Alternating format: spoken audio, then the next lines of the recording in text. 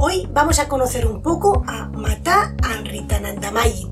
¿Y quién es? Es Amma, la santa de los abrazos, una líder espiritual Mahatma, con un gran alma.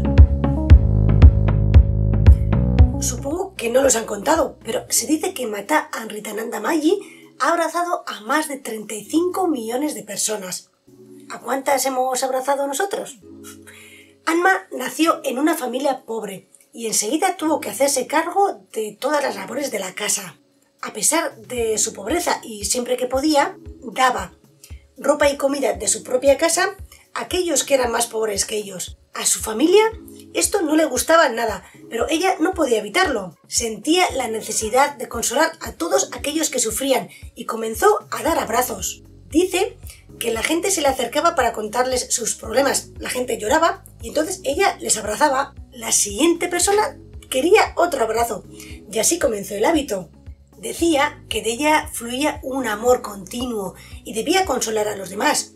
Los intentos que hizo su familia para que se casara llegaron a ningún lado. Ella tenía otro propósito. La devoción divina que sentía le llevaba por otros caminos. Poco a poco se hizo más conocida y comenzó a tener seguidores que andaban en la búsqueda espiritual. Muchos de ellos querían ser sus discípulos.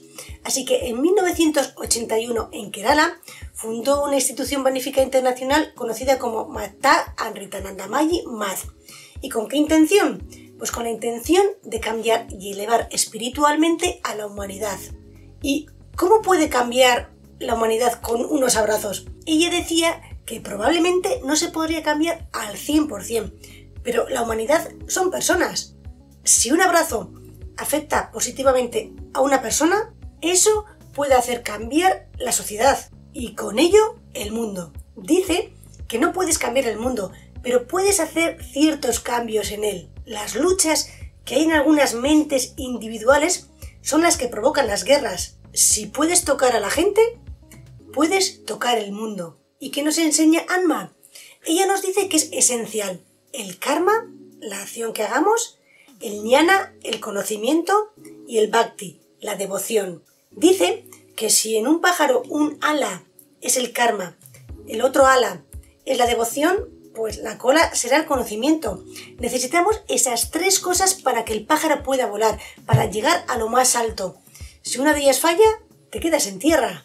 Amma dice que el objetivo es purificar la mente y lo puedes hacer con la práctica espiritual, pero desde cualquier religión, da igual cuál. Lo importante es purificar la mente. Hay que meditar, realizar acciones desinteresadas, practicar la compasión, la paciencia, el perdón, el autocontrol. Es importante el empoderamiento de la mujer y la igualdad de género. Anima a emprender investigaciones tecnológicas para poder ayudar a los pobres. Todo ser humano debe tener un instinto maternal hacia todos los seres que habitan en este mundo. De esta manera, prepararemos nuestra mente para asimilar la verdad última, que no tiene nada que ver con el cuerpo o la mente, sino con una conciencia eterna. Y no hace falta morir para encontrarla. Podemos experimentarla aquí, en este mundo. Se dice que Amma sintió una fuerza inexplicable que le hizo iniciar la misión de extender el mensaje espiritual al resto del mundo. Quiere hacer entender a la gente que dentro de cada uno de nosotros está latente la divinidad.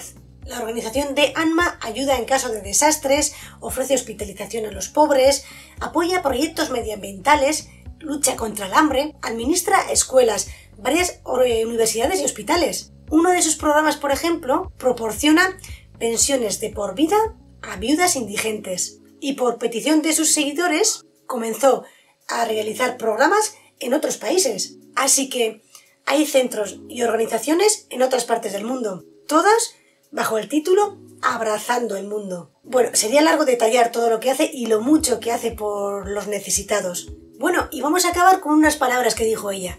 Ella dijo: el ser humano no puede progresar espiritualmente si no desarrolla un espíritu altruista.